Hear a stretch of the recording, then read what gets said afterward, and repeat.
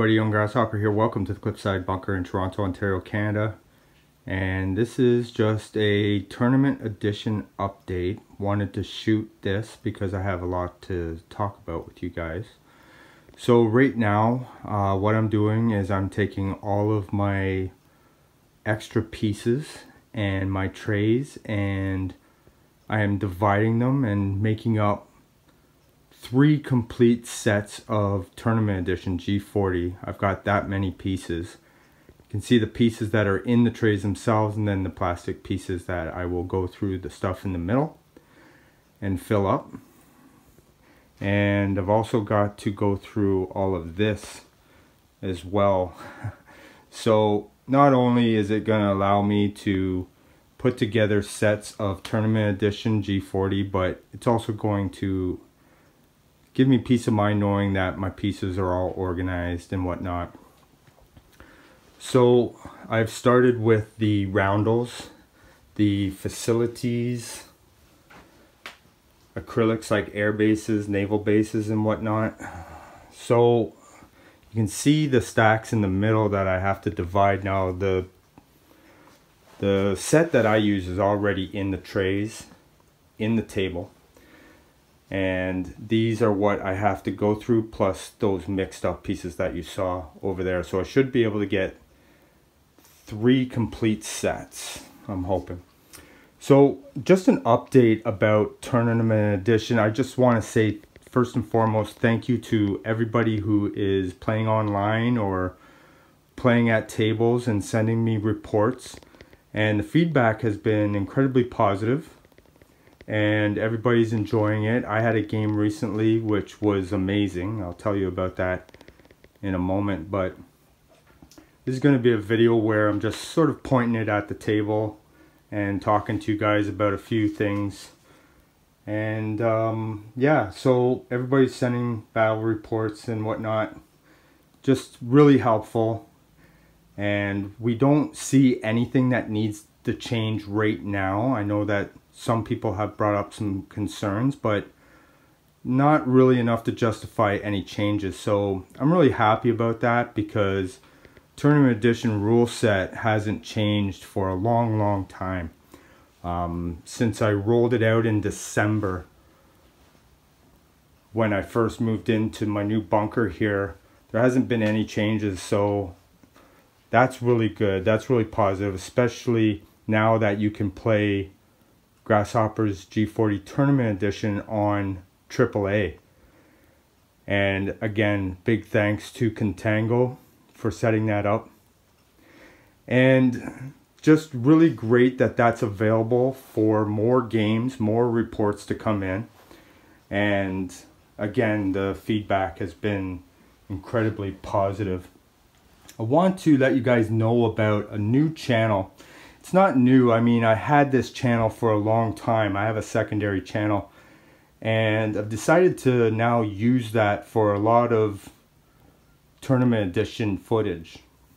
I don't want to fill up my main channel here with just video after video after video of Tournament Edition. I want people to learn how to play G40 out of box, and I've got a whole agenda of videos, whether it be tutorials, customizations, battleboard basics, discussion, any of my new videos like tips, tricks, and tidbits, things like that. I want to leave this a lot for that.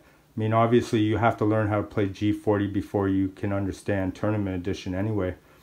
But I will put a link in the description box of this video where you can go to that alternative channel and subscribe if you're interested in learning Tournament Edition. Again, we're talking about Axe Now's 1940 Global 2nd Edition. I've already put up my 5-part series over there to start, and I'm also mirroring videos made by Corporal Clegg and Hell on Wheels, who are in the middle of a game right now of Tournament Edition. So every video, every YouTube war turn, I've been posting over there. So it's all on one channel. Those two gentlemen going back and forth. I believe they're starting round 3 now. And I'll even tag this video over there. So The main important stuff, strategies, any rule changes that might come in the future, I'll definitely make mention here on my main channel. But when it comes to just anything that I want to post, videos that other people are doing on their channels and everything, I'm just going to fill that other channel, all to do with Tournament Edition. That channel is called 3G40. And I mean, Grasshopper's Tournament Edition, after 2022, when I have my main event, my big international tournament event here in Toronto 2022, I mean, I don't feel like I can go back to playing G40. I don't mind using this channel to teach G40 out of box here. But as far as a gaming group goes, I don't believe that we're going to go back to that myself personally anyways. So check out that channel, check out that link. I'll also provide a link in the description box of this video, sending you to the link for TripleA to download Grasshopper's Tournament Edition. And if you're playing online, give it a shot, give it a try. There's not much different than out of box. However, it does change the game drastically. Of course, when you change the order of play, when you combine UK Pacific with Anzac and bring in these tokens you need to win the war. But the reports coming in are cool when you hear that people love it simply because they can finish a game in 6-7 hours. Now, that's pretty cool. I think that it takes more like 7 to 8 hours, but what's great is you know that the game will end and you know that there will be a winner. And not only that, it's intense, really intense. And again, the games that I continue to play with different people just bring up so much more drama that you didn't think that this variant was capable of. I've just said to myself, I'm not going to have any expectations anymore. There's just so much drama and different things that can happen in a game. I'll tell you about my recent game, but the most memorable Axis and Allies games that I've had by far are these Tournament Edition token system type games. So I also want to mention a fella named Anthony in Wisconsin. He is going to be having a tournament of his own, and right now he's at 4 tables, I believe, or he wants to fill 4 tables. If you're in the Wisconsin area, just comment in this video if you're interested. I believe that he's planning on hosting that in August. I'll get more details.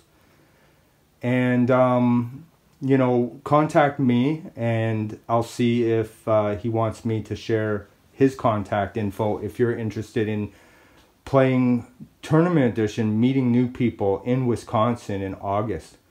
All right.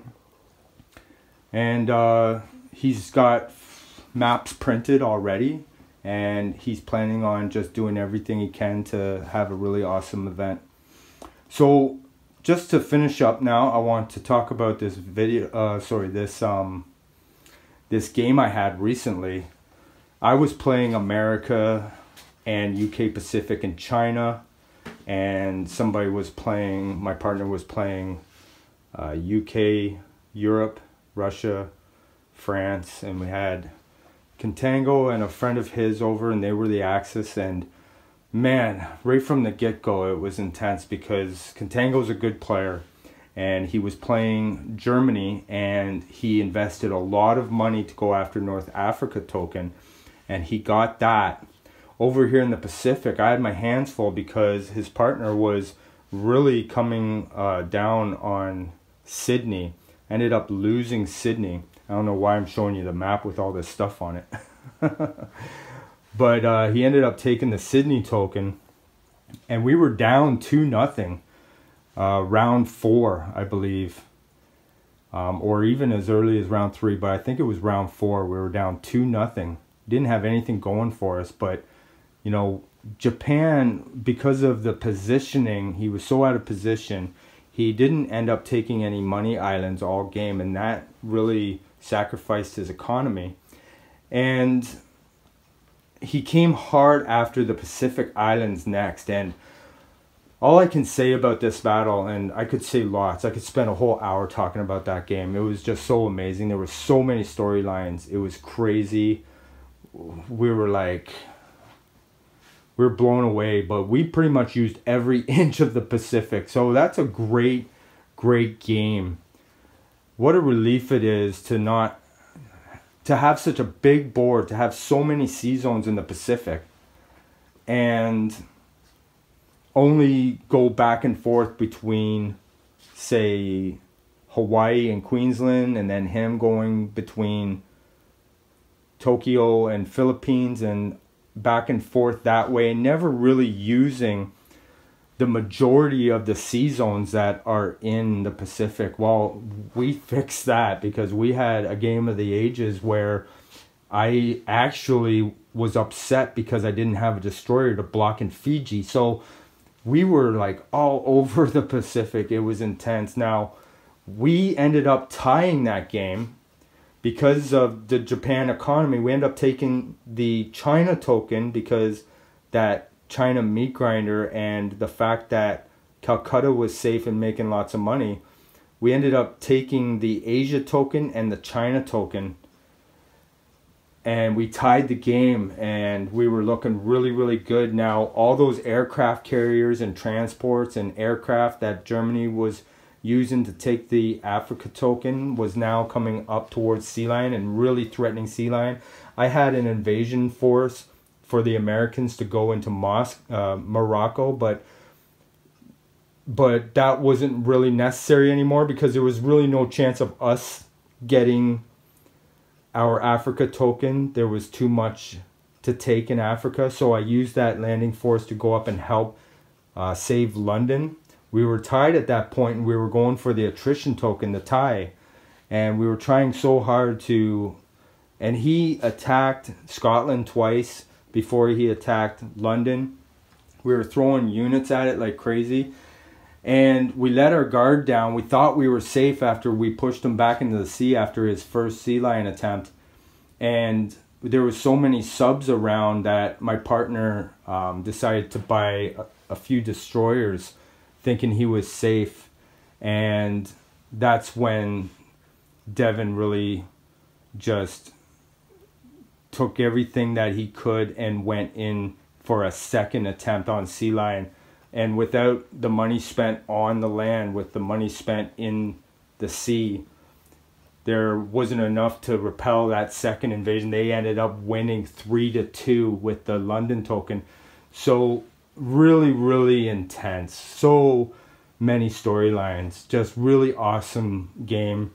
And it's these types of experiences where we're not going to go back to out of box, especially after seeing just how much of the Pacific. It was a chess match. It was an intense chess match, and it was great. So if you're interested in trying this, if you're a G40 player and you want to try something different, new, I want to guide you to the description box. I'll put a link in there going to axanallies.org, my forum thread where the rule set is there. Now, I haven't been putting up a lot of videos lately because I've been working so hard at customizations to do with this variant. So my card decks, I've been working and putting a lot of hours in my card decks. Want to try and get them out. Really hoping I can have them available for Anthony's event in Wisconsin. But I just want to finish up. I know I said I was going to talk about the game and that was it, but I want to just talk a little bit about some of the battle reports coming in and giving you guys a little bit of advice. And I don't have the map to point and show you guys certain things, but here's where it comes down to. If you as a player have difficulty executing strategies, whether it be as the Axis or as the Allies, you'll have a lot more difficulty in this game because this game is goal oriented. You really need to achieve things in this game, and if you don't have the forget basic skills. If you don't have more advanced skills where you are confident landing in London, or you are confident as America getting the courage to go and do an amphibious assault in Rome, if you don't have the ability to do that long drive towards Moscow, to take Moscow, you're going to have difficulty in this game. And that, I want to address this because some of the reports are, when I hear the tokens being taken and at what times the tokens are being taken and who's playing who and whatnot, I don't know anybody's skill level out there, but I can kind of get a sense. I mean, I always said there's no reason why the Allies shouldn't get their Africa token, but in our game recently, I was playing on the Allies, we didn't get that Africa token as the Allies. But it's a doable token, and I just want to say that the Pacific Island token for the Allies is, in my opinion, just as easy as the Africa token. I don't see a lot of people trying to go for that as the United States. But back to just bringing it in and just saying that these achievements require skill.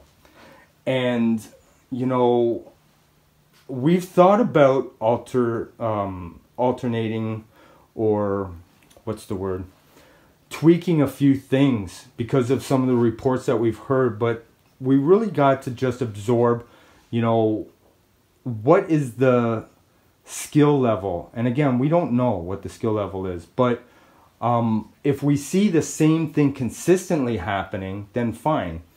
We had thought of helping the Allies out by introducing something, but then we thought maybe we should help out the Axis. And then we realized, no, we have to help out the Allies a little bit more, just simply because as the Axis, again, if you don't have the basic G40 out-of-box skills to achieve the things that are needed in out-of-box, you're not going to win in Tournament Edition. And, you know, this game is more geared, more designed for the experienced players, right? So at the tournament, when good elite or advanced skilled players come to play as the Axis, they're not going to be pushed around. They're going to go out and get those tokens and be up to nothing, like what happened in our game. And then we're chasing for the attrition token, the tie, right? And before, you know, we listen to people's suggestions about the rules, I mean, I'm just asking you guys to just sort of think and be honest with yourselves. Where are you at, especially with the Axis? Because most people are saying that the Axis are still too, the Allies are still too favored. It's hard to play against the combined UK Pacific. And then we hear that the Allies are having trouble in another report. You know, they don't have enough achievable tokens, not like the Axis.